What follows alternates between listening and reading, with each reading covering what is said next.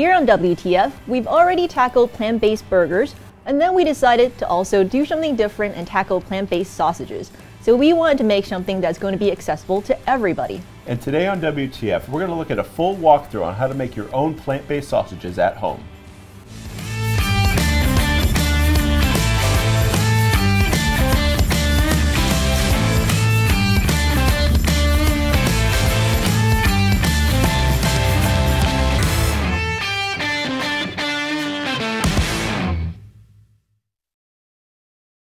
Hello and welcome to WTF, where we transform food here in the Modernist Pantry Test Kitchen. I'm Chef Scott Guerin. And I'm Janie Wang, one of the owners of Modernist Pantry. And remember, if you like what you see here today, you've been watching, remember to subscribe.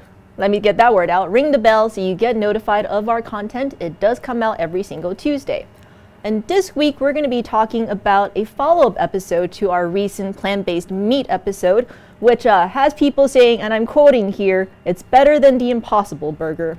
Your words, not mine, but I do think so. It's a very good plant-based burger. Yeah, so we were like, okay, let's tackle sausage next. And to be honest, you're going to want to stick around this entire episode because when we first started, I think we thought it was going to be kind of easy. We'll just take the meat, we'll put it into a sausage form, boom, done, right? And it ended up not being like that at all. There's a lot of work that went into it. So I'm going to let Scott take it away and explain just how exactly you turn a plant-based meat into a plant-based sausage. Yeah, so like you said, I thought it was going to be easy.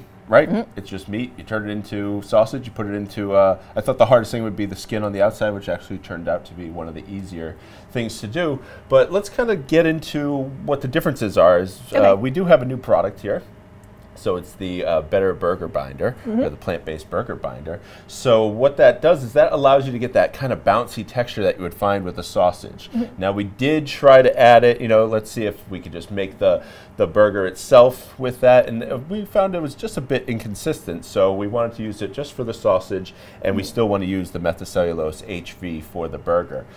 You could potentially make it with the burger binder, but it's just going to be a little bit more crumbly than the original. So it does work, but it's a little bit more crumbly. So let's get into just how we made it.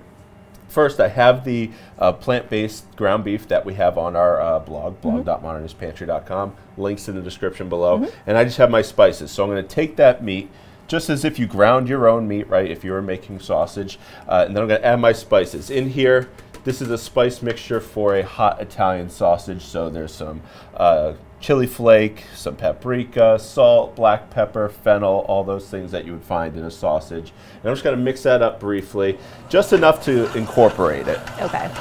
And I think on the blog we have multiple recipes for different sausages. What are the other types we're offering? So we have all the sausages here. We actually have a breakfast sausage, so it's slightly sweet, sage forward kind of sausage. And then we also have a garlic and broccoli Rabe sausage, which we're going to be demoing cooking here today. So we have those. So I just mix in my spices just a little bit. And then I have this. So this is water and about 3% of the burger binder.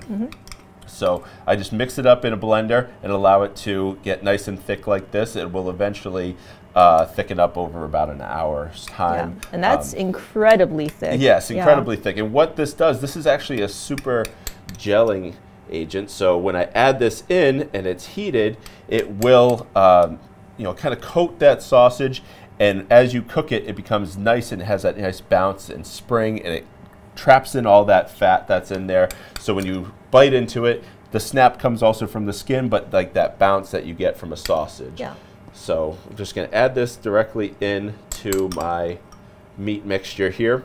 And I'm just going to mix it until it's combined.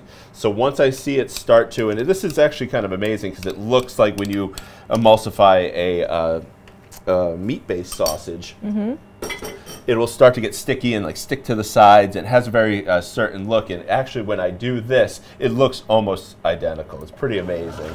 So I'm going to mix this up. It'll start to hydrate a little bit. What that's happening is the burger binder is starting to coat that burger, that plant-based burger, and you get a nice sticky mixture here. And once it comes together, I can just take a little scoop out here. You can see, right? That's what it looks like. Now from here you can do a number of things. If you don't want to put a skin on it, you can absolutely take it. What I did is I put it into a piping bag and I just put it onto parchment paper and then I covered it. and I pressed them and froze them, and you can have sausage patties, which we did here with our breakfast sausage. Cool. So if I just move this out of the way, we can see our breakfast sausage right here. Oh, that looks so nice. So we have also our Eggs Essential and then our vegan cheddar cheese on there as well. So bacon, egg, and cheese. So bacon, egg, and cheese, completely plant-based, as long as you get a plant-based English muffin. So this right here, what we would do is we would take it.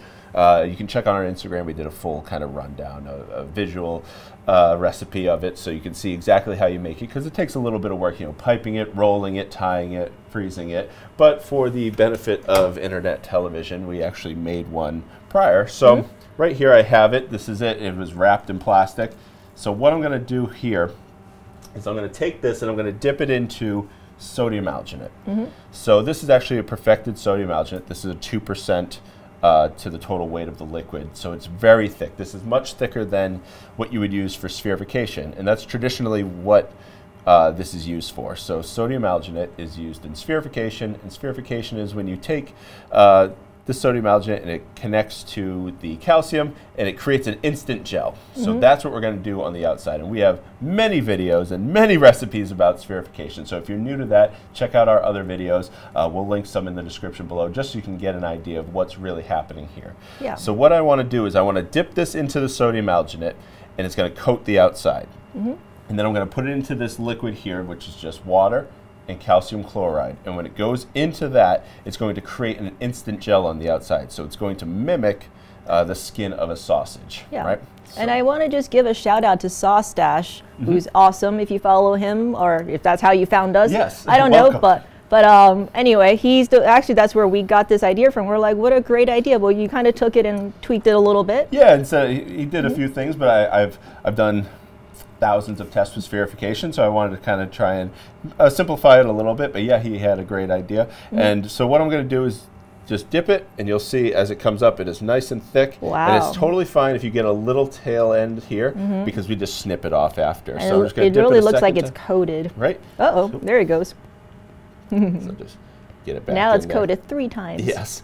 It's okay, because once I drip off any of it and it goes into our calcium liquid, it'll only be that thick. So you can dip it in and out as many times as you want. So once it goes in here, it'll be set immediately. It won't drip. Okay. Right? See, this is set. So, right. And usually for spherification, we'll leave it in for a few minutes. Are we doing that here today? So we're leaving it in a lot longer. Since that is so thick, I want to give the calcium enough time to penetrate all the way through to really set that skin. So I leave this in here for 10 minutes, take it out, rinse it in some fresh water, and then the next step is actually to dry it gently. You can put it onto like a non-stick sheet and just leave it in your oven off. So it's just a dry environment will kind of set the skin on the outside. And what you end up with is what looks like a sausage, right? Ooh. You have a bounce, there's a nice sheen to the outside, and this is actually our garlic and broccoli Rabe sausage. That looks so good already. Right, so let's get into just cooking it. Okay. Right, so I'm just gonna put it into a pan at about medium heat. And one thing that I found is if I took it immediately out of here like this and tried to cook it, there's a lot of water trapped within that. So when I put it in, it splattered. Also the water in there would boil and it would burst the skin off the outside. So I wanted to dry it a little bit before I put it into any hot oil for safety and for appearances. Okay. So as I did that, then I found, you know, I could have the skin on the outside that if you bit through it, you get that kind of snap that you would get from a traditional sausage, and you're able to slice it beautifully. You can see here, this is the exact sausage, same batch as this. I was able to slice it, present it in like a charcuterie garni, or, you know, breakfast sausage, things like that. So whatever you want to do with it, you can absolutely do. And actually, this is something good to talk about, showing a comparison to, you know, the leading plant-based sausage that you would find in the grocery store. Okay. Yeah, so you can see they're very similar in size. I try to make them almost identical.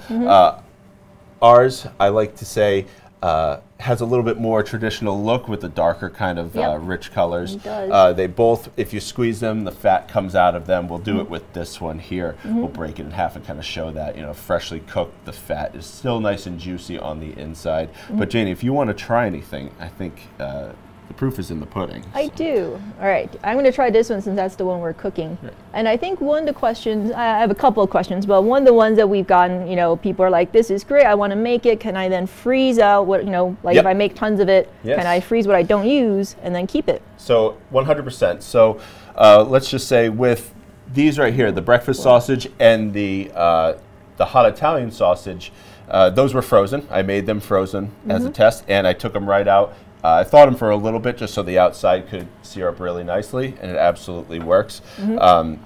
So I was also able to freeze them, like this one was frozen. I like to freeze them just a little bit before I do the dipping because it holds on to that, the skewer or toothpick, whatever you happen to use, right? So after having this in here for a little bit, I'm just gonna show you. If you have any tails like this, it's very simple. You can just pinch it right off. And during the drying, that little bit goes away. And sometimes it actually happens right up here, which is really nice. So when you pull it off, it looks like it was connected to another link, like a traditional sausage. So that's really awesome, right? And so this right here, the one that we're cooking up, the one that you just tasted, and you can see this really beautiful golden brown that it turns. And if you even turn this up just a little bit more, you know, that broccoli rabe gives a nice little bitterness, the garlic that's in there, right? A little bit of salt, a little bit of fennel seed, so really nice flavor combinations. It goes great with things like mustard and sauerkraut and whatever you'd find generally with, or cheese and egg. So. Yeah, this sausage is really, really yummy. Great. I really enjoyed it, and I think, you know, when we first started the process and we tried it with just the HB in the sausage, there's such a huge difference between the texture of this sausage and that one. So yeah, you could just make this recipe with just the HB, but it's not going to come out exactly the same. And that's kind of some of the feedback that, you know, we've been talking to people and they're like, can I just substitute this for that? Can I just sub in this? You could, but you're not going to get exactly what this recipe is going to offer you, which in our opinion is the best sausage and the best burgers, etc. Yeah, so we wanted, and initially, like you said at the beginning, it's like we thought this was going to be easy. This was not easy. We thought that this was just going to be, okay, we could have this done in a week. It was not done in a week. This took a lot of testing to really want to nail down and be comparable, if not better, than what you would get in the store, and at a much cheaper price point. So you're able to make it at home for a third of the cost of what you would pay in the store, which is better for everyone who wants to eat plant-based, because, or even, you know, just try it out, because it's just so much more cost-effective. Yeah, and one of the other things that I think we just want to address that's come up a lot in our conversations with customers is when you're making the plant-based meat, and if you don't know what we're talking about, just go to the links in the description below. You can get the full recipe there, but it's basically, you know, how Scott made this meat here. One of the feedback that we're getting is that the marbling fat that they're trying to make, you know, they're not using like our Druid's Grove, like coconut oil. They're like, I already got coconut oil at home. Why do I need another bottle? They just go with theirs. And what they're finding is that their marbling fat is not coming out the same. They have a hard time breaking it apart, and it's just not emulsifying as well. Can you talk a little bit about why that is? Sure. So this melts at a very specific temperature, and when you melt this down and you want to make the emulsion out of it, sometimes, you know, store-bought are less refined, and this is a very refined coconut oil. So when you're trying to make that emulsion, it's going to thicken up a bit too quick. Also, a lot of the store-bought ones are going to taste of coconut. Ours does not. There's no aroma to it at all. So you're going to want to use this one because with our recipe that we formulated, this is what specifically works with it. I did try with another one. It does not work the same way. It thickens up too quick and the emulsion breaks, which I know that people have an issue with. So also one thing you want to do is make sure everything's about the same temperature. If not, this can be a little bit warmer, which is totally fine, because if this gets too cold, it's going to solidify, and if it solidifies, that emulsion is broken. So we want to make sure things are all the correct temperature, and these are just little troubleshooting things. It's totally fine. If people have an issue with it, you can absolutely come to us. We will help you out, try and make this the best experience for you. So that's just one thing we wanted to touch on, because I think that's a really important point, because there are a lot of people who already have coconut oil at home, but this is a specifically you know, tested one for this recipe. So, and it works great in other recipes. If you just do decide to switch over, you can still make all the rest of your favorite things. Make all of our great plant-based cheeses with it, right? Exactly. So we have this right here. Which I love. I love that it looks just like what you get from McDonald's, but like way better. And plant-based. Yes. So I'm going to just slice this in half. And as you can see, if I prop this up, we can get the nice, beautiful juices that come out of it. Right, and that's the fat and the juice from the recipe itself. Wow. And we were not getting that if we didn't use the burger binder. We were not getting that. It was drying out way too much. It was almost grainy, which is some of the recipes that I tried, just testing from the internet. That's what was happening. It was very grainy and not bouncy and not juicy like this. So I'm very happy with this recipe, and I think everyone should try it. Yeah, so definitely try it. Go on Instagram at Modernist Pantry. You can basically see the whole beginning to the end of the sausage making process and the recipes on the blog. You can get everything here from our store. So we're here for you. And if you do run into anything, email in, leave your comments, questions below. We love to hear from you. So from here in the Modernist Pantry Test Kitchen, I'm Janie Wang. And I'm Scott Guerin.